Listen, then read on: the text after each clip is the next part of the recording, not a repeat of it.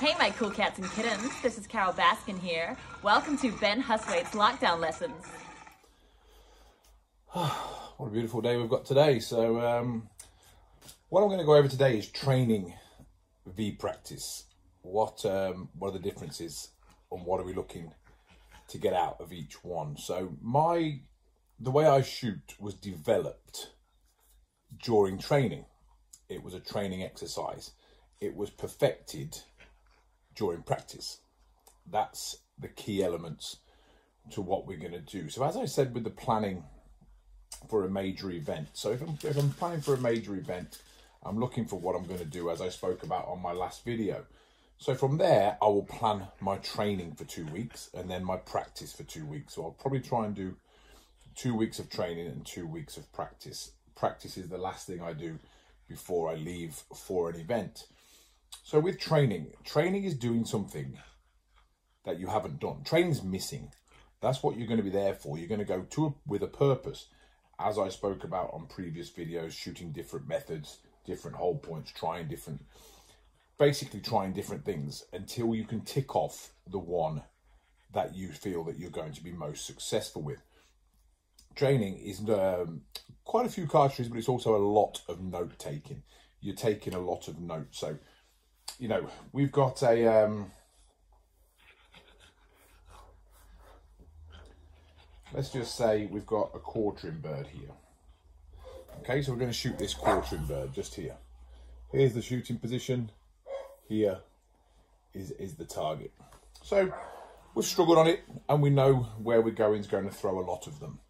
So what I would be doing, I'd say, right, I'm going to shoot the first 6 or 7 with a swing through method. So I'm going to go into swing through. That could be more shots than most methods because I can dictate how far I start behind it. So I'm going to start 6 inches, 12 inches, 18 inches behind the bird before I transfer through. I'll have some success. Might be highly successful when we make our mind up. We might try and do it from holding further out. So this is training. We're doing things that we don't normally do in a competition. Then I may go into pull away. Now can tell you already, pull away is not going to work on this target, but I'd still be looking at it, trying to find something new. Could I make it work if I change one of the aspects of it? I then go into maintain lead. Don't ever want to shoot maintain lead, but as I said to you before, we may have to shoot maintain lead. So again, I'm learning that. Once I take my notes, right, from 6 inches behind, you know, I felt quite smooth. From 12 inches behind, didn't feel great, but I had the most success. Now that's more important than the smooth. This is a success-based sport. This is either kills or losses. There's no points for looking or feeling good. 18 inches felt all wrong and we didn't have success with it. Pull away didn't work and maintained lead didn't work. So I take my notes. 6 inches felt smooth, 12 inches give me the most success, and 18 inches just 0. We're going to scratch that from the beginning. So I'm going to take that into my notes and date it. So that's that target ticked off. That's a training day.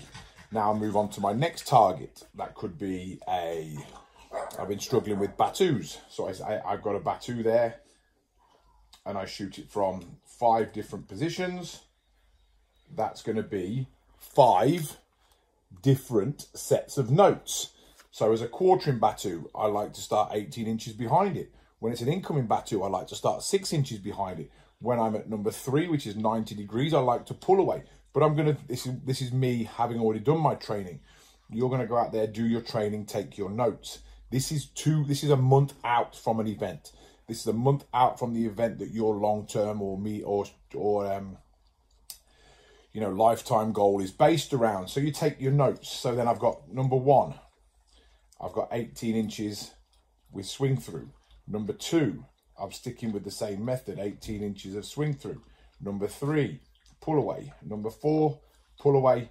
And number 5, 6 inches of swing through. So I've got my set of notes. I've got things I can go over. They're going round the system. So I keep doing this for as much as my budget allows me to train. Training is different, remember, we'll get to that in a minute. Once I've got all my notes over the 2 weeks, I formulate them, I collate them, I put them all together. Now comes practice day, 2 weeks before an event. Now I've got to make all of these 100% dialed in. These have got to become perfect. That's practice. Practice is no longer making decisions.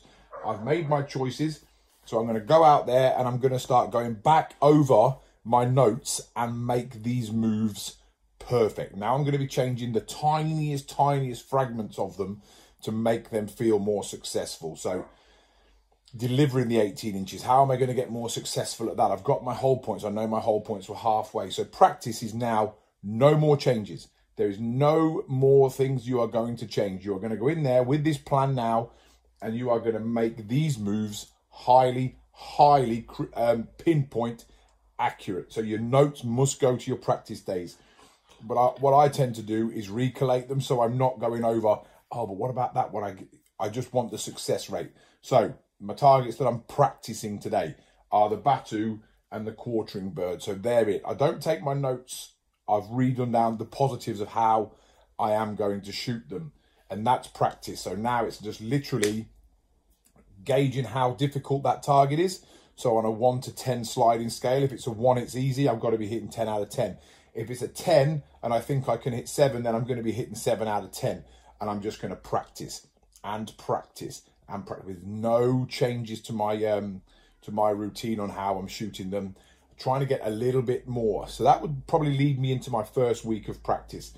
My second week of practice, now this is the week before the event, I start to pull everything together, whether it's fit-ass or sporting. So far, I would only been shooting at singles. They'd have been all single targets.